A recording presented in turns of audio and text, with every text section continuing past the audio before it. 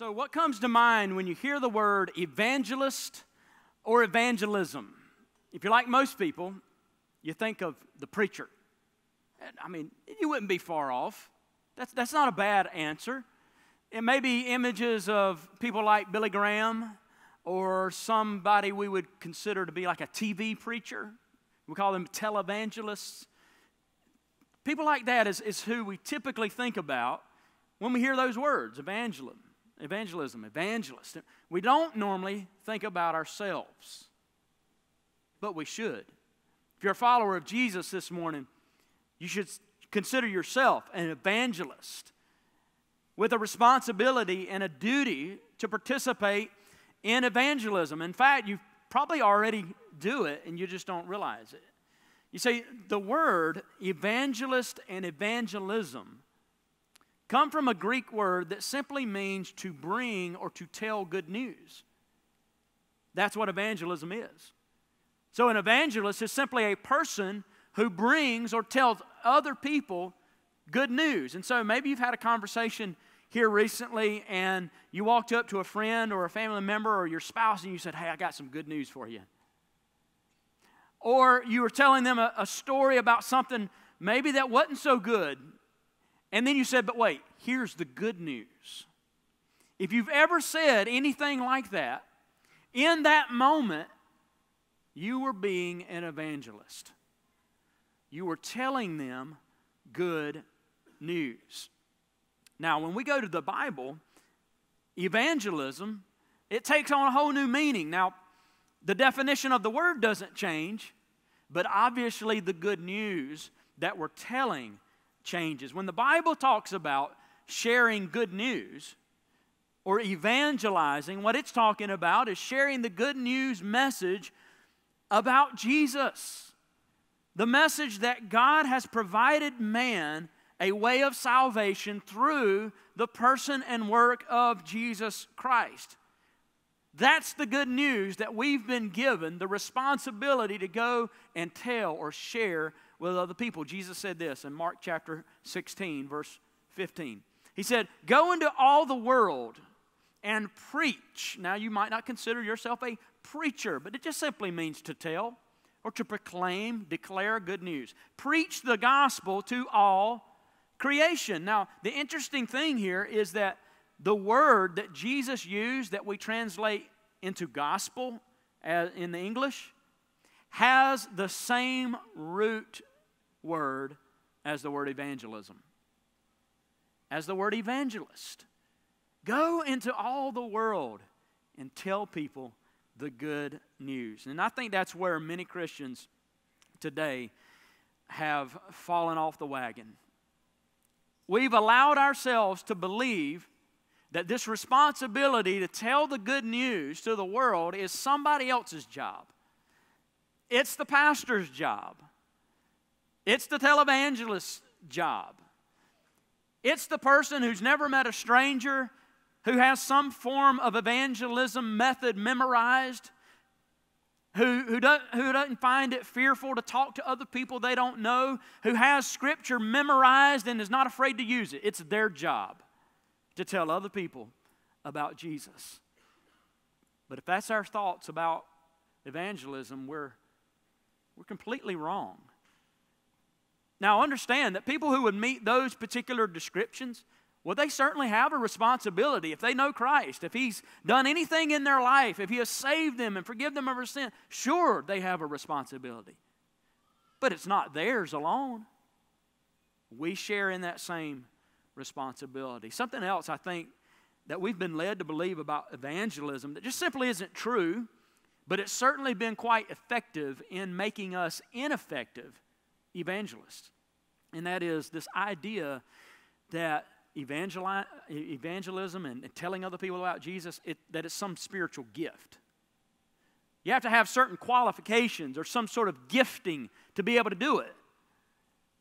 Now, I certainly believe that every follower of Christ who has the indwelling Spirit of God in their life has been given what is called a spiritual gift. Now, let me make this very simple. A spiritual gift is simply an ability or skill to do something well that has been imparted to you by the Spirit of God.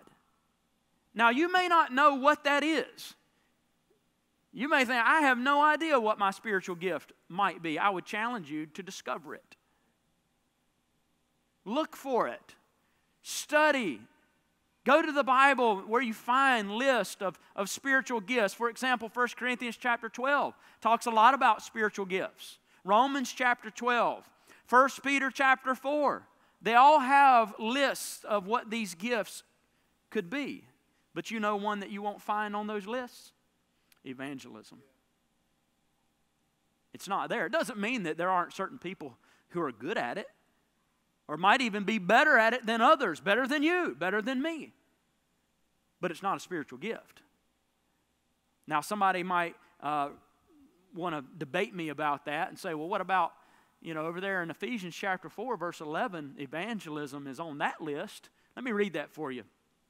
Paul wrote to the Ephesians, the church at Ephesus, and he said in chapter 4, verse 11, that Christ himself gave, in other words, he gave to the church, the body, apostles, prophets, the evangelists, the pastors and teachers. You say, well, there it is. It's on the list.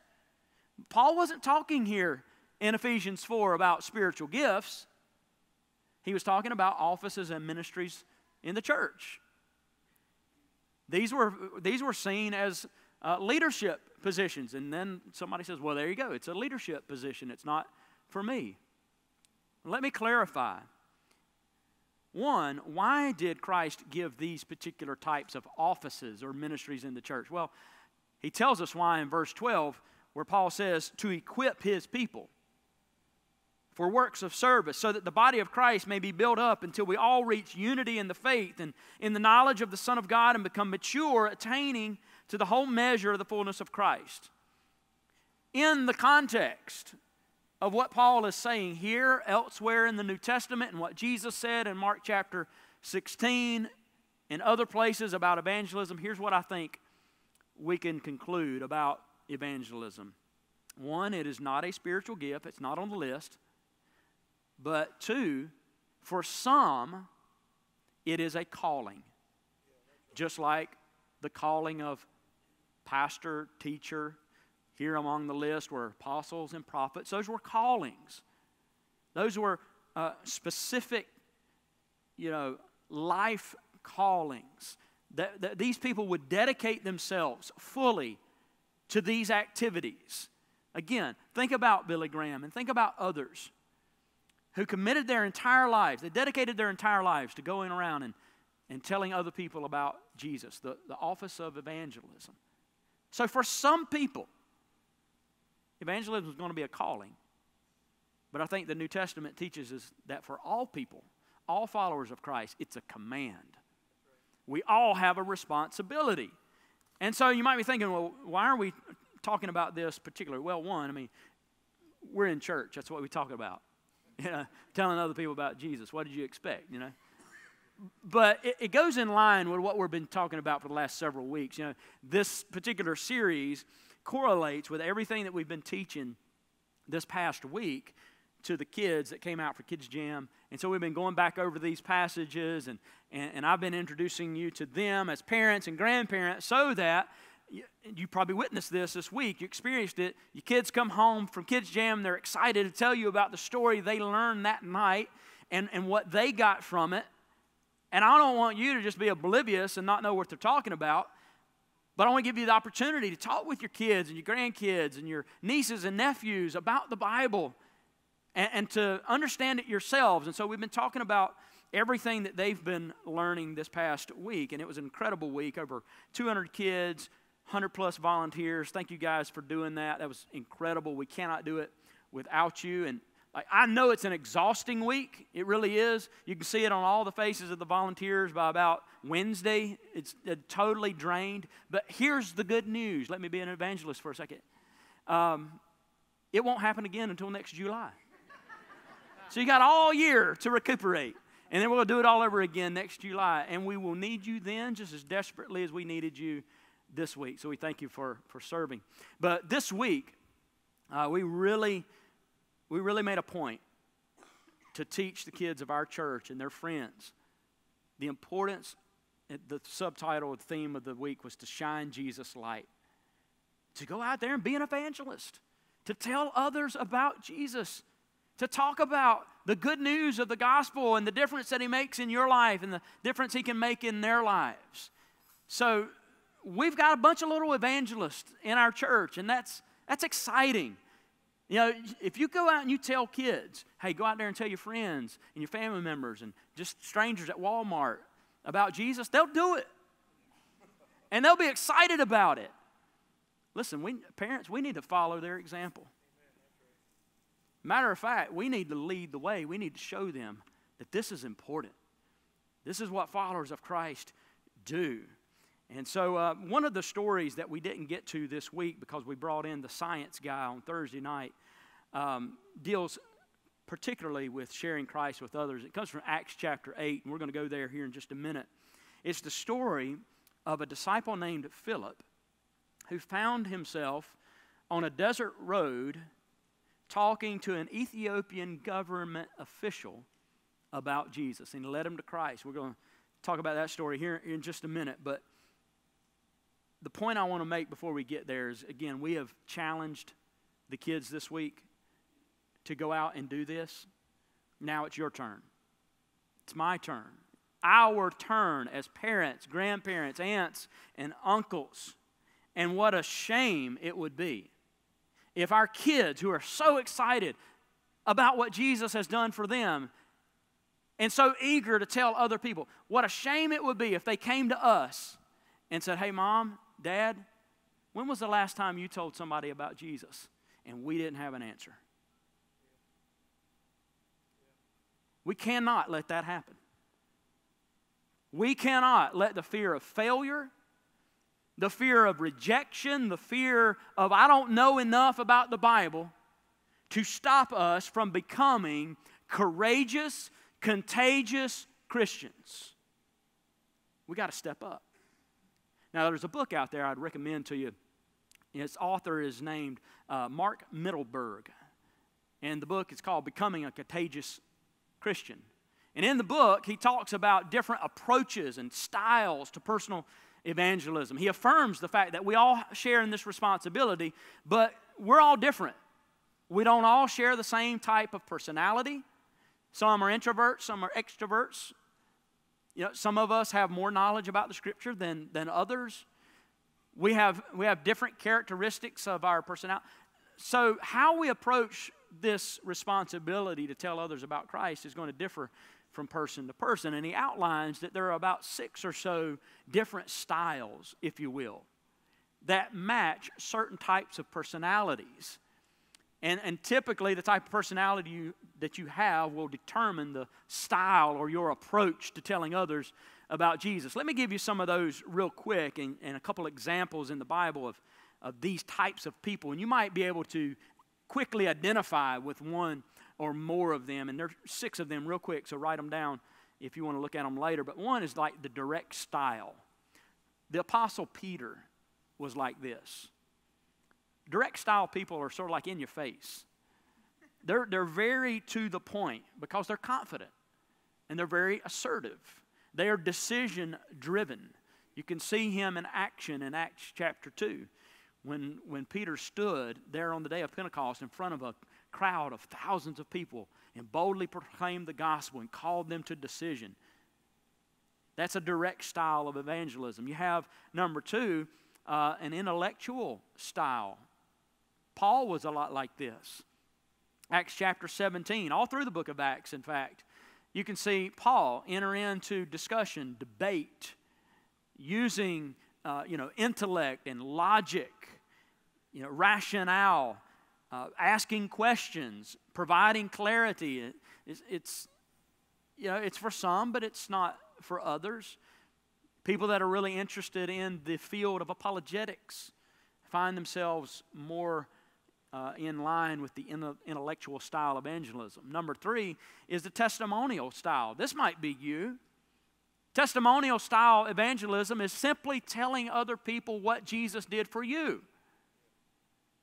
It doesn't even require knowledge of a bunch of Scripture, which I always encourage you to memorize as much Scripture as you can. But the testimonial style is simply telling your story, what Jesus did for you and what you believe He can do for somebody else. In John chapter 9, the blind man who got healed by Jesus, he didn't have much information to offer. When the religious crowd pulled him in and began to interrogate him about what happened, how did this happen, who did this, you know what his response was? Listen, I don't know. All I know was I was blind, now I can see. If you want an explanation, go ask the man who did it. His name's Jesus. That's all I got. Maybe that's your story. I was a drunk, I was a drug addict, I was this, I was that. God radically saved me. Jesus came into my life, changed everything about me. I don't know how He did it. I don't know why He did it. Ask Him. All right? Testimonial style. Then you have like Matthew. You remember he was the tax collector that Jesus came by his booth and he said, Matthew, come follow me. He dropped everything and began to follow Jesus that day. Matthew is an example of what's called the interpersonal or relational style evangelism. Matthew liked to interact with people. He liked to share Christ with his friends. He'd build a relationship and then he'd introduce them to Jesus. You can see an example of that in Luke chapter 5. Matthew began to follow Jesus. The first thing he did was throw a party. Invite all of his tax collector buddies over. Hey, I don't know much about this guy, but he is something else. So come over to my house on Saturday night and you can talk to him. That's just like inviting people to church or inviting people to a life group Bible study. Inviting people over to your house for a cookout when you know that people from the church are going to be there. And through those relationships, influence them toward a relationship with Christ. Number 5 is the invitational style. Where you're simply just asking people to come and see. Like the Samaritan woman at the well in John chapter 4. She met Jesus. They had this long conversation about this water, this living water that He was explaining to her represented Himself, and He would become in a person a spring that would well up into eternal life. When she finally understood what He was talking about, man, she was so overjoyed that she went back to town and she invited everybody. Hey, come talk to this man who told me everything about myself that he would have no other way of knowing. I know you don't believe it, but just come talk to him. Invitational style. And then number 6, Acts chapter 9, where we meet a lady by the name of Tabitha, who's an example of what's called the serving style approach to evangelism. Some people call it servant evangelism. You like to work behind the scenes. You like to do good things or acts of kindness for other people. You're not worried about getting recognition, but you feel that is the best way that you can have an impact and show people the love of God simply by doing things and serving them in some capacity. Again, we could probably add to the list. Maybe you go down that list and you think, well, I could be this or I could be that, maybe a mixture of some of them. Whatever the case might be, it all comes back to this. We have the responsibility. Whether you take the direct approach or the behind-the-scenes servant approach, it takes all of us. We work together to carry out this, what is called the Great Commission. That's what Mark chapter 16, verse 15 is. The Great Commission. The sending out of God's people to tell the world the good news about Jesus. And so now we find ourselves in Acts chapter 8 with this interaction between Philip and this Ethiopian official. And I think what we find in this story are some really good principles, some guidelines or tips, if you will, for when it comes time to tell other people about Jesus. So let's read it, and then I'll give you those here in just a moment. Acts chapter 8, starting in verse 26. It says, "Now an angel of the Lord said to Philip, 'Go south to the road, the desert road that goes down from Jerusalem to Gaza.' So he started out. And on his way, he met an Ethiopian eunuch. That's an official, a government official, an important official in charge of all the treasury of the Kandake. Now, in other translations, it would say of Candace. It's referring to the queen of Ethiopia. This man had gone to Jerusalem to worship.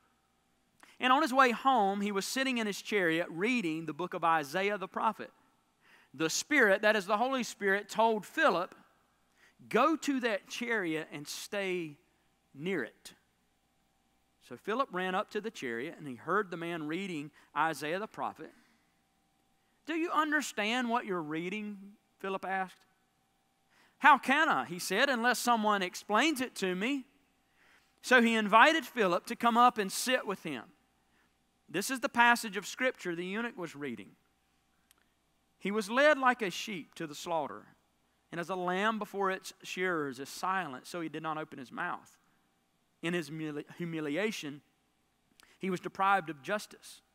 Who can speak of his descendants? For his life was taken from the earth. The eunuch asked Philip, tell me, please, who's the prophet talking about, himself or someone else? Then Philip began with that very passage of Scripture and told him the good news about Jesus. Now, there's a lot we can unpack from that story. But one of the primary benefits, I think, that we gain from Luke having told us the story, it shows us how to avoid being obnoxious or apathetic. It shows us how to avoid being ineffective when it comes to evangelism. And now, let me just speak a moment about Philip himself, just so, again, we're not misunderstanding who he was. We don't assume things about him that aren't true. Philip was not a church leader. Philip was not one of the apostles. Philip was not even one of the original, selected among the believers to hold any particular office within the church. Philip was your average guy who simply, the apostles acknowledged him. They saw in him a spark. And they said, man, he's full of the Holy Spirit. Here's a guy, he just wants to help. He wants to do something to help us get this message out to the masses. And so if you go back a few chapters in the book of Acts, you see that they made Philip a deacon. And now I don't know what your experience is or knowledge is when it comes to deacons, but this is not what you might be familiar with, your traditional Baptist church deacon, who sits on a board and thinks they run the church. Not that kind of deacon.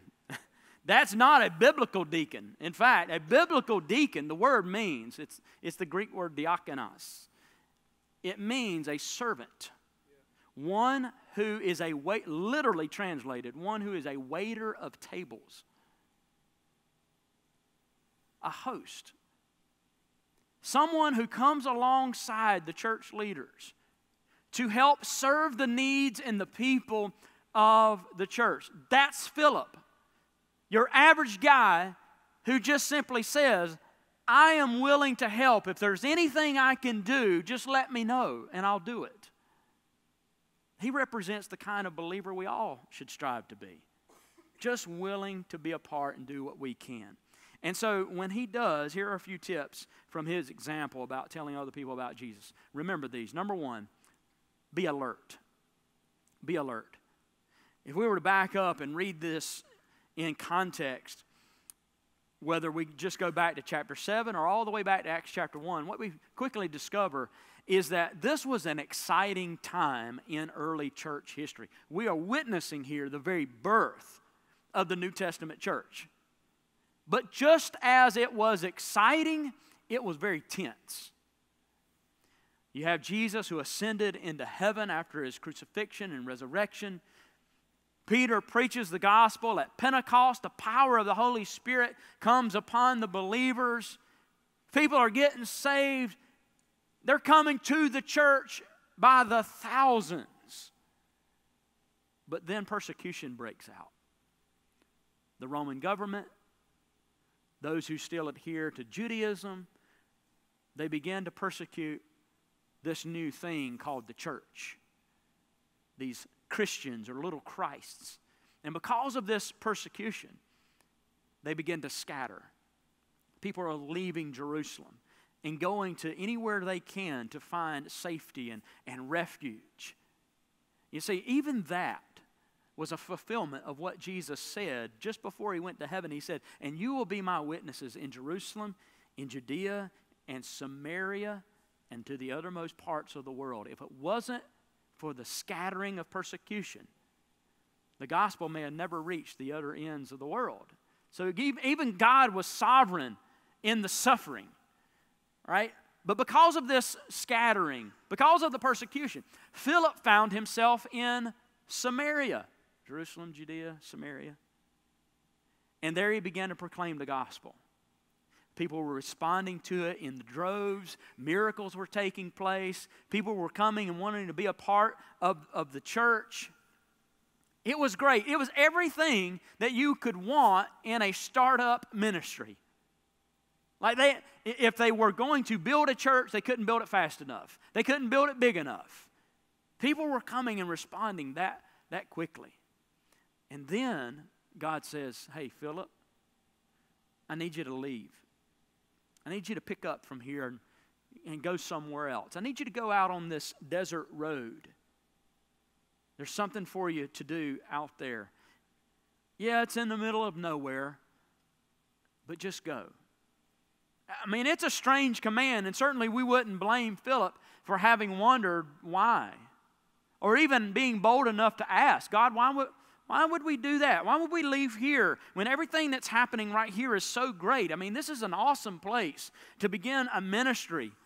So many people are being responding. Why would we go to someplace out in the middle of the desert where we don't even know if there's anybody out there? But we didn't read about Philip saying that, did we?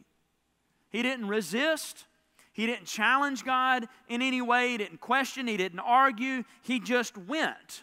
When God spoke, he was alert. In other words, he was sensitive enough to recognize God's instruction, and then he just obeyed. The question is, are we alert? Are we sensitive to what God is saying to us, how he's leading? If we're going to tell other people about Jesus and we're going to share our story, we probably shouldn't wait until one of our coworkers or our friends or some stranger runs up to us and falls at our feet and just says, please tell me about Jesus. I got to get saved, whatever that means. It's not going to happen. It's not going to happen. The likely scenario is that God will begin to work in the life and heart of someone without our knowledge. Again, a friend, a coworker, a family member, someone we go to school with. God will begin to deal with them in a very particular way. And then when the time is right, their path will cross with our path, and God will say, hey, run up beside that chariot. Just hang out beside them for a little bit, and when it's right, I will prompt you with what to say, how to say it. Hey, go make friends with them. Go sit with them at lunch. Start up a conversation with them in the break room today. See, that's how it works. The question is, are we going to be alert enough to recognize when God speaks that way? Number two goes right in hand with this, be available. Being alert and being available, they're like twins. They are very similar, and you rarely ever see them apart. Think about it. What good is it to be alert, to be aware and sensitive to what God is doing if you're not going to join Him? If you're not going to be available to participate? On the flip side of that, what good would it do to be available, to want to participate in what God's doing, but you have no idea what He's doing? You're not sensitive enough to His leadership in your life to recognize it. You need both of these, to be alert and to be available. Again, you go back to Philip's example. He could have questioned God's logic. Why leave this large city where all of these people are responding to the gospel and go out to a desert road? He could have said, God, I'm happy where I'm at. I like it right here. Things are going really well for me. I'm busy and I'm having success. It goes back, I think, to Philip being of the deacon mindset. He recognized, I'm the servant here. I'm not the one who calls the shots. He recognized his role in God's kingdom building enterprise. I am simply a laborer. And if God says go here or go there, then here or there is where I'm going. And that's what I'm going to do. I just want to be available. Would that describe you? Would you describe yourself as a person who, like Philip, is available? I'm not saying that God is going to call you to pack up everything tomorrow and move to some strange place where you don't know anybody. He might. I mean, the question is, if He did, one, would you do it? Or two, would you even know He asked? Are you alert enough? Would you even know it if He was leading you in that direction? And if so, would you go? Be alert. Be available. Number 3, telling others about Jesus often requires us to be proactive. You know, we don't want to be obnoxious. We don't want to go kicking in doors that aren't open. We don't also want to be passive or apathetic and just think again, well, somebody else will do it. Somebody else will have a better opportunity. There comes a time when we have to be willing to speak up. Silence doesn't break down barriers. Silence doesn't break the ice. There comes a time when we all have to use our voice, whether it's to ask questions or to answer questions, to provide clarity, to give some sort of explanation. But when the opportunity presents itself, we will eventually have to speak. Philip, he ran up beside that chariot. It doesn't tell us how long he was there, but he waited for an opportune time. He waited for that moment where he sensed God's Spirit saying, okay, say something. Ask something. And so he then said, hey, do you understand what you're reading? He wasn't trying to insult the guy. He was simply being inquisitive. He understood that sometimes people don't know what they don't know. So he just asked, do you understand what you're reading? That might not happen like that for you. You may not come across someone in the break room at work reading their Bible with a puzzled look on their face. And you know, that person, I don't know if they've ever gone to church. It might not happen that way. But what if they're watching a YouTube video and you can hear that it has something to do with, you know, the Bible, with world events, or with religion, or something, you know? Or they're having a conversation with another coworker, and you just overhear them talking about some things that are going on in their life, or they're having a hard time, or they just got some questions about, you know, like, I don't understand, like, why is all these things happening to me? It could be anything, any situation, any conversation can become a gospel conversation if we'll just be alert, if we'll be available, if we'll be a little bit proactive.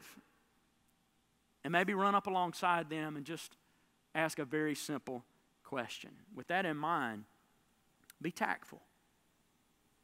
Not rude, not disrespectful, not being someone who insults someone else or inconsiderate.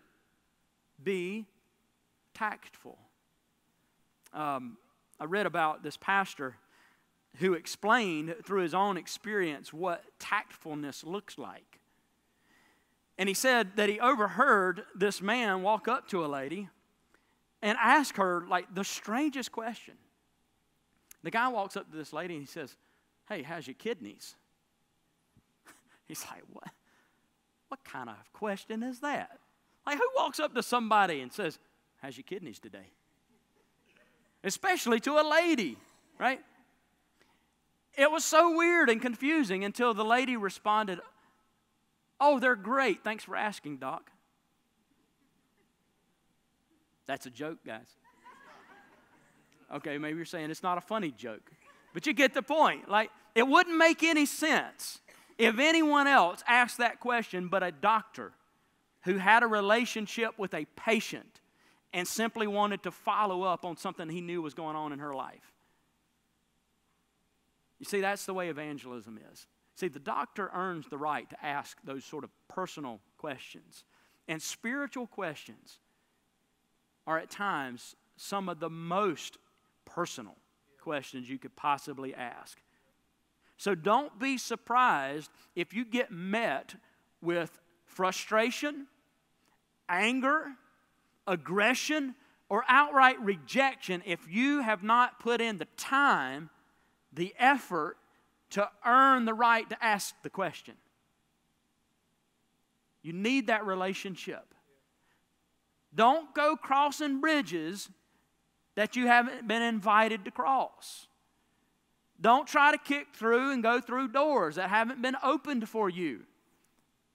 Build that relationship, earn the right, put in the work, show genuine interest, and when the time is right, the person will allow you to ask the pointed questions. That's what we see happen right here with Philip. He came alongside this chariot. It took some time, but under the leadership of the Holy Spirit, the time was right for him to just simply say, hey, is there anything I could do? Could I help you? Do you understand what you're reading? And in that moment, this government official says, yeah, why don't you come up in here and let's talk about this a little bit. When the time is right, after you've been tactful, you've been patient, you'll ask the question and that person will say, yeah, climb up in my chariot here and let's talk about this a little bit. Hey, here's my number. Give me a call after work because I got some questions. When that happens, when you're given that opportunity, here's the last tip. Be precise. Be precise. When it comes to telling other people about Jesus and what He's done for you, what you believe He can do for them, being specific and staying on topic will make all the difference. Don't blow it by getting distracted and getting drug off topic and talking about everything else in the world except Jesus. That's what you're there to do. Philip didn't talk about politics. He didn't talk about social issues. He didn't talk about world religion. He didn't talk about the theological differences between this denomination and that denomination. Listen, all of those conversations, they can be had, but not before a person decides what they will believe about the Lord Jesus Christ. Not until that person decides how he or she is going to respond to His invitation to salvation. Why? Because those other conversations don't matter if they're lost. There's a lot more we could say about this, but stay on topic, be precise. Realize that God is at work around us all the time. Everywhere we go, He is working in the lives of people. Sometimes, in some ways, and in some people's lives, it is much more obvious than others. Just know that He's working. And that wherever God is working, He wants you to be involved in what He's doing. He wants you to be aware of what He's doing. He wants you to be available, to be a part of it. And when He gives you the opportunity to be a part, to have some hands-on practice and experience with what He's doing, don't blow it. Be careful. Be sensitive. Be considerate. But also stick to the script, so to speak. Be specific. Say what it is that God has laid on your heart. Again, God just wants us to be involved in His kingdom-building effort. And no matter your style, no matter your approach, no matter your personality, there is a place for you. There's a role for you to play. But if we'll remember these tips, when it comes to that moment, when we have the opportunity to share Christ with someone else, we'll be much more effective. We'll be much more courageous. We'll be much more contagious. So let's thank God for that. We're going to go out here in the main connector here in just a moment and celebrate some of those who have decided to take their next step today. We had some kids this week who responded to the gospel. We're always excited about that.